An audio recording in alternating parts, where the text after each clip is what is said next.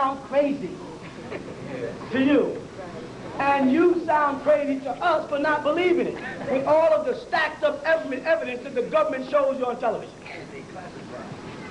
They call it classified. The government created a whole called Project Blue Book and put $1 billion in it. There's a whole goon Air Force base that nobody can go into. Well, they're over there testing, no, they already got, no. They gonna test something already used on the people in Iraq. What are they doing with it now? Oh, the Roswell, that was just some dummies in a weather balloon. Frightened me, and I remember running back into the house and saying, my God, this is for real, this is not a dream. And it came towards the car that I was in very fast through the sky.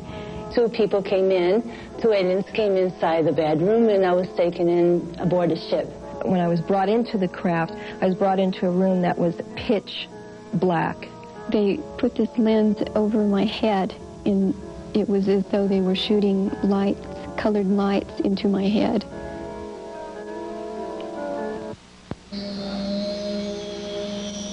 If this is true, it's the biggest story of all time. It seems to be involved with an ongoing genetic experiment, which involves taking sperm and ova samples, following people across generations in the same family, and the apparent artificial insemination of women and then a removal of the fetus later. It is so intrinsically unbelievable. It sounds so wild, and I'm the first to admit that. Yet it is going on. Could you tell me a little bit about what these people look like? Just those big, big, intense eyes. Big, big, intense eyes? Mm-hmm. What color are the eyes? Very dark. Mm-hmm. Shiny, very shiny.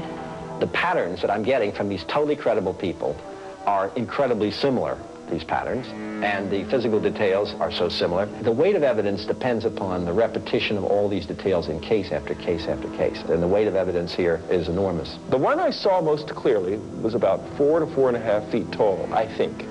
Sitting down, it had big almond-shaped eyes and a long, thin face, a little thin mouth and nose. A larger head and almond-shaped eyes. Large heads, large eyes, dark eyes. I felt a pain in the navel area, and it was like there was a needle put into my stomach. Things were inserted in my nose, and things down to my stomach. I said, you have no right. They said, we do have a right. I have no reason to make up such a story. If I want to be known for something, this is the last thing that I would pick. I'm not sure what their reason is for being here, but they're here. They're around us all the time. And they all are saying the exact same thing and describing the exact same people, whether it's in Hindi or Arabic or Spanish or French or Italian or German, whatever language they're speaking, they say the same thing. They say little men. I think they're men, but they have no apparent sexual organs. With big heads.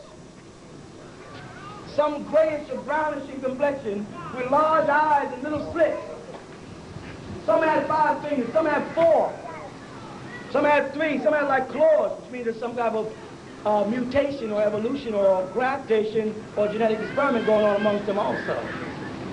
In 1995, in Zimbabwe, Africa, pupils of an entire school say they witnessed the landing of an alien spacecraft.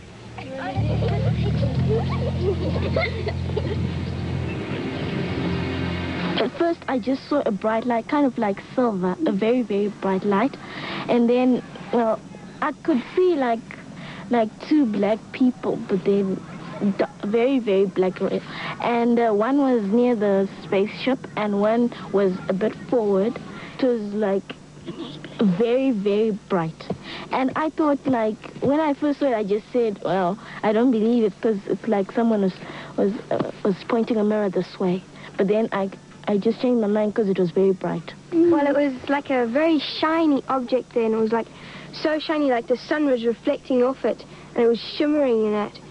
And it was like an egg laying on its side, you know, like kind of an oval shape, and it was very, very shiny in that.